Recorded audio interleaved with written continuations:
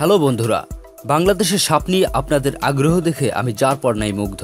আমার এর আগের ভিডিওগুলোতে আপনাদের যথেষ্ট সাড়া পেয়ে আমি বাংলাদেশের সাপ নিয়ে ভিডিও বানাতে অনুপ্রাণিত হয়েছি। আজ আমরা এই ভিডিও থেকে বাংলাদেশের ডাঙায় বসবাসরত সবচেয়ে বিষধর সাপ কেউটে সম্পর্কে জানবো। কেউটে বাংলাদেশের প্রধান ও সবচেয়ে মারাত্মক বিষের অধিকারী চরম আক্রমণাত্মক সাপ। দক্ষিণবঙ্গে কেউটে, বরিশালে কালিঞ্জিরি বা কালিজে, চট্টগ্রামে হানাস, উত্তরে জাতিসাপ, কাল কেউটে, পদ্ম কেউটে, আল কেউটে, গোখুর গোখরা ইত্যাদি নামেও পরিচিত।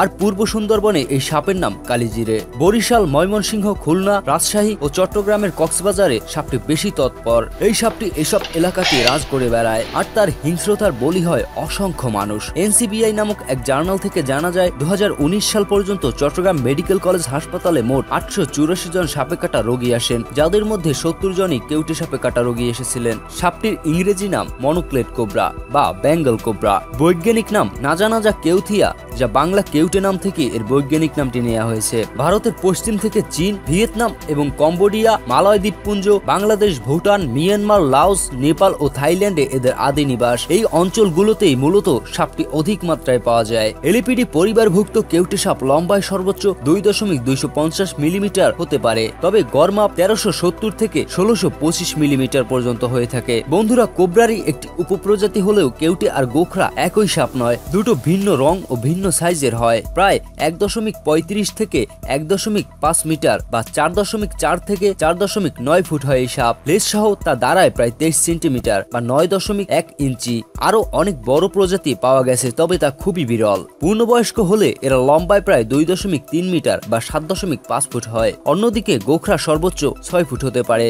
এই সাপের ফনার পেছনের দিকে ইংরেজি ও বর্ণের মতো হালকা গোলাপি সাদাটে দাগ দেখা যায়। পেছনে ফনার শেষ দিকে একটা বা দুটো সাদা দাগ দেখা যায়। বাদাম থেকে প্রায় ঘন কালো এই সাপের দেহের রং, আর এই ঘন কালো রঙই সাপটির ভয়ঙ্কর সুন্দরের প্রকাশ করেছে। গোখরার মাথার পেছনে ডাটি ছাড়া দুটো চশমার মতো দাগ, অন্যদিকে কেউটের থাকে একচোখা চশমার মতো দাগ। প্রতি বছর বাংলাদেশের গোটা দক্ষিণ পূর্বাঞ্চল, বিশেষ করে সমুদ্র উপকূলীয় এলাকায় যেমন বরিশালের কুয়াকাটা, কক্সবাজার, মংলাতে কেউটের কামড়ে অসংখ্য মানুষের মৃত্যুর খবর পাওয়া যায়। তাছাড়াও কেউটে বাংলাদেশের প্রায় সর্বত্রই এর রাজত্ব বিস্তৃত করেছে। এরা সাধারণত স্যাঁতস্যাঁতে ছায়াচ্ছন্ন স্থান, বিলাঞ্চল ও জলাভূমি এলাকায় বিচরণ করতে পছন্দ করে। সুন্দরবনে সাধারণত বর্ষাকালে এই সাপের কামড়ে মানুষ বেশি মারা পড়ে। সাপটি নিজেকে গর্তে, গুহা, কাঠের ফোকরে লুকিয়ে রাখতে পছন্দ করে। কেউটেকে বলা হয় বাংলাদেশের ডাঙায় বসবাসরত সাপদের মধ্যে চরম মারমুখ মারাত্মক বিষধর সাপ, কারণ কেউটে খুবই আক্রমণাত্মক, আর তা এমন পর্যায়ের আক্রমণাত্মক যে কেউটে বাংলাদেশের সবচেয়ে বদমেজাজি সাপে পরিণত হয়েছে।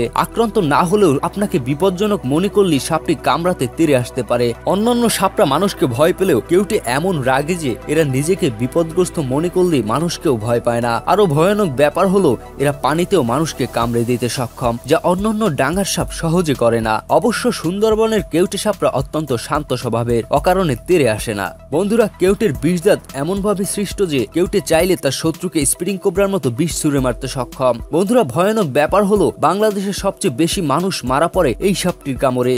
আর কেউটেরা ড্রাই বাইট খুবই কম দেয়। ড্রাই বাইট হলো সাপ অনেক সময় বিরক্ত হয়ে কামড়ে দেয়, কিন্তু তার জমা বিষ খরচ করে না, অর্থাৎ বিষহীন কামড়। কেউটে সাপের বিষ পৃথিবীর অন্যতম মারাত্মক বিষ, যা অতি দ্রুত দেহে ছড়াতে সক্ষম। এদের বিষ দেখতে জলপাই রঙের এবং তেলের মতো, আর তা মানব দেহকে খুবই দ্রুত আক্রমণ করে। কেউটে মারাত্মক নিউরোটক্সিন বিষ বহন করে, যা মানুষের রক্ত ও কোষ ধ্বংস করে দেয়। কেউটের এই মারাত্মক বিষ মানুষের শ্বাস নেওয়ার ক্ষমতা লোপ করে দেয়, রক্তের জমাট বাঁধার ক্ষমতা ও লোহিত কণিকা ধ্বংস করে দেয়। কেউটে যে স্থানে কামড়ায়, প্রথমে কামড়ের জায়গায় আগুনের সেকা লাগার মতো জ্বালা শুরু হয়, লাল হয়ে ফুলে ওঠে, আর কামড়ের ছিদ্র দিয়ে রক্তরস বেরিয়ে আসতে শুরু করে। ক্রমশ পা অবশ, ঘাড় ঝুলে পড়া, ঠোঁট, জিভ, গলার পেশি অবশ হতে থাকে, নিচের ঠোঁট ঝুলে পড়ে লালা ঝরতে শুরু করে, বমি হয়, কখনো কখনো দেহের নরম অংশ যেমন নাক, মুখ, কান থেকে রক্ত বের হতে পারে, শরীর নিস্তেজ হতে শুরু করে, এক পর্যায়ে ঘাড় সম্পূর্ণ ঝুলে যায়, গায়ের সব শক্তি লোপ পেতে শুরু করে, আস্তে আস্তে শ্বসনতন্ত্রে প্যারালাইজড হয়ে যায়, আর এভাবেই ক্রমশ রোগী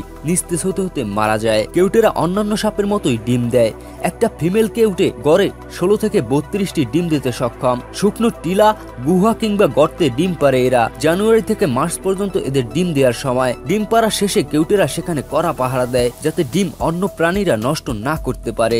এপ্রিল বা জুন মাসে সে ডিম ফুটে বাচ্চা বেরোয়। বাচ্চা কেউটেরা পটাটো চিপসের মতো ফনা ধরে, যা দেখতে অসম্ভব সুন্দর লাগে। বন্ধুরা, কেউটেরা নিশাচার। এরা রাতে খাবার খুঁজতে বের হয়। মানুষের বসত বাড়ির আশেপাশে, চাষের জমি, বনাঞ্চল ও ধান ক্ষেতের আশেপাশের ইঁদুরের গর্তে থাকতে ভালোবাসে এরা। শিশু গক্ষুর গোখরা উভচর প্রাণী ব্যাঙ খায়, আর বড়গুলো উভচর স্তন্যপায়ী প্রাণী যেমন বাদুর, ইঁদুর, অন্যান্য সাপ ও মাছ শিকার করে। বন্ধুরা, কেউটেরা চরম আক্রমণাত্মক হলেও মানুষ দ্বারা যখন বিরক্ত হয় পালাতে পছন্দ করে, কিন্তু যদি তার কাছে কাউকে প্রাণ সংশয়কারী মনে হয় তাহলে ফনা তুলে জোরে হিসি শব্দ করে। আত্মরক্ষার্থে কামড়ও দিতে পারে।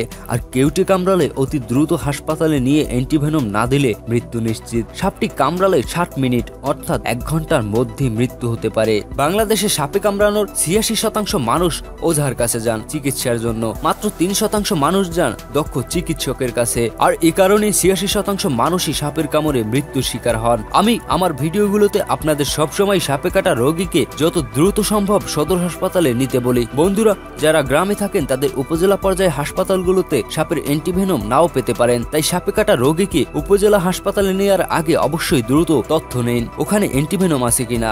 যদি না থাকে তো সময় নষ্ট না করে যত দ্রুত সম্ভব অ্যাম্বুলেন্সে করে জেলা সদর হাসপাতালে নিয়ে যাবেন। আর হ্যাঁ, অবশ্যই রোগীর কাছ থেকে তথ্য নিতে চেষ্টা করবেন তাকে ঠিক কোন সাপে কামড়েছে। খেয়াল রাখবেন সাপে কাটা রোগী কোনো মতেই যেন তন্দ্রা না দেয়, যাতে সে ঘুমোতে না পারে সেদিকে অবশ্যই খেয়াল রাখুন। তার শরীরে যেন কোনো শক্ত বাঁধন না থাকে। যেখানে সাপে কাটবে তার কিছুটা উপরে হালকা একটা বাঁধন দিতে পারেন, তবে খেয়াল রাখবেন রক্ত চলাচল যাতে বন্ধ না হয়ে যায়। বন্ধুরা, সাপে কাটা রোগীকে নিয়ে পুরনো সব কুসংস্কার থেকে মুক্তি পেলে হয়তো ভবিষ্যতে সব সাপে কাটা রোগী বাঁচবে। এই কামনা রেখে ভিডিওটি শেষ করব। ভিডিওটি ভালো লাগলে লাইক, কমেন্ট ও শেয়ার করবেন। আর হ্যাঁ, আমার চ্যানেলটিতে নতুন হলে প্লিজ চ্যানেলটি সাবস্ক্রাইব করে বেল আইকনে ক্লিক করুন। বন্ধুরা সবাই স্টে হ্যাপি, স্টে কুল। আল্লাহ হাফেজ, টাটা এন্ড গুড বাই।